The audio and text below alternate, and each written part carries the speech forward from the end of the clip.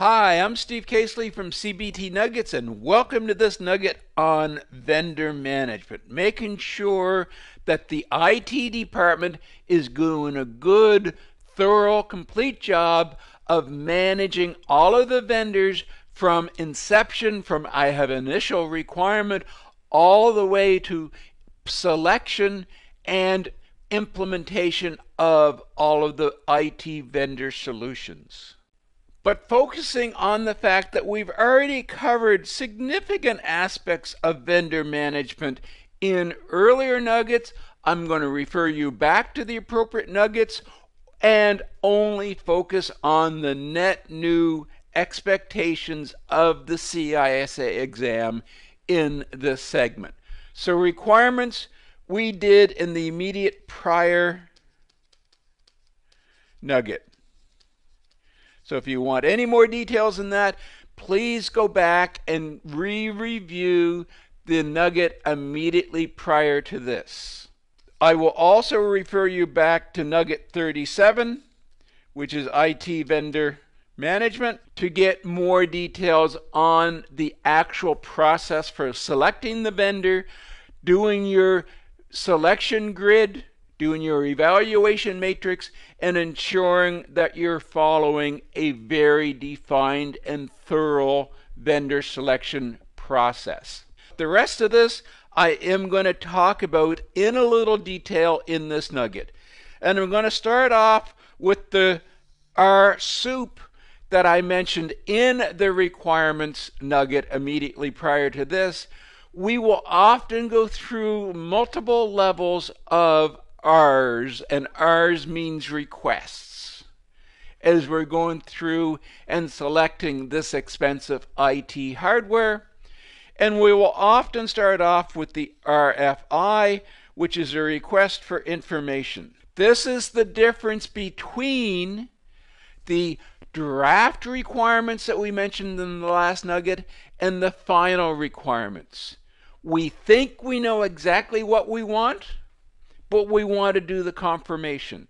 But we don't want to get that confirmation in a legally binding sense, so we go out to the vendor community and we issue an RFI, request for information, that basically says, here's my draft requirements.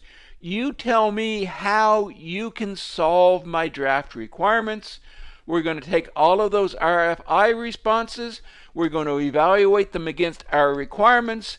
We're going to modify our requirements a little bit. That's why we move from draft to final. And then we're ready to go out and do the formal selection.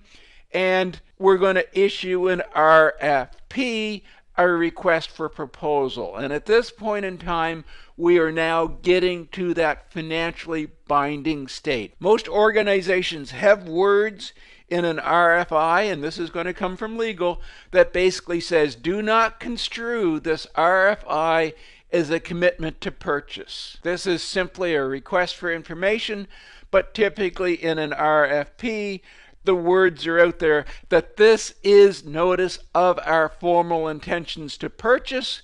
Assuming we get valid responses, someone is going to win this. And that is a level of assurance that most vendors need to put the level of effort into producing the details for an RFP. And then I'd have our question mark, because many organizations have their own subtle variations on this. We have requests for quotation, we have information request, we have.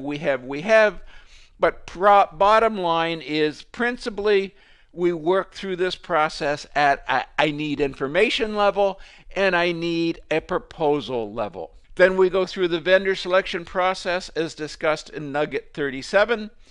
And then we go into contract negotiation. Contract negotiations typically involve legal. If you have a legal department internal to your organization, you're going to use those. But if not, if this is any degree of a significant procurement, I would highly recommend that you ensure legal has been involved from an external counsel. And we need to have procurement engaged again from an organization to make sure we're following the procurement practices of the organization.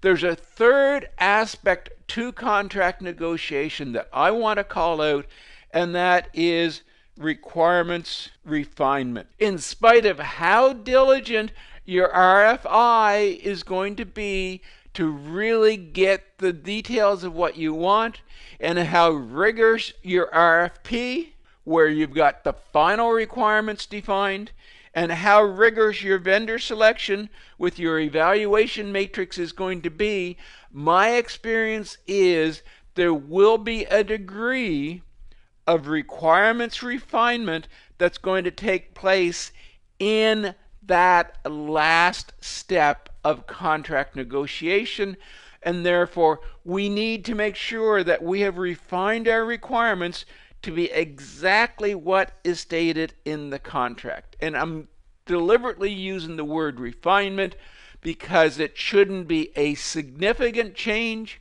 but we're going to eventually be testing this.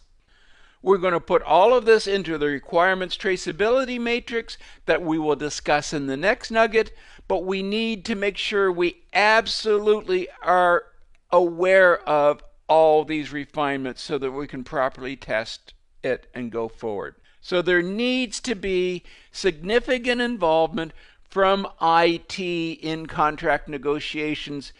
The point is, it's not just legal and procurement. The project needs to be there as well. And then other considerations depending on exactly what you're purchasing.